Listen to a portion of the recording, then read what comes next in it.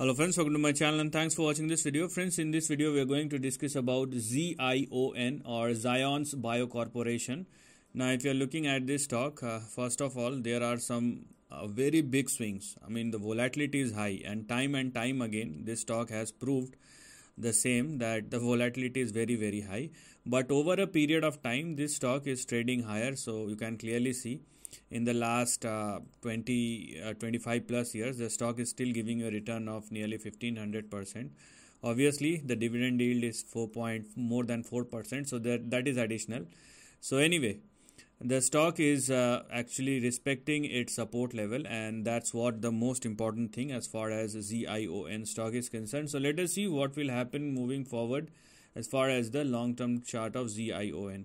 First of all, the stop loss of 18.5. So please do not go below or trade below 18.5 as far as the lower end of the range is concerned. Then what do we have here? Here we are. So here we are. This will become your support or immediate support. Okay. This will become your support or immediate support, which is $30.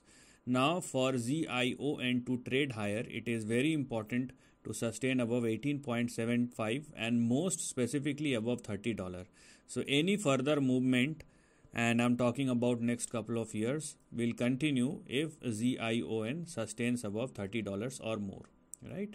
So if it happens or if it continues, we have a very specific range to look at, but for the long term, not for the short term.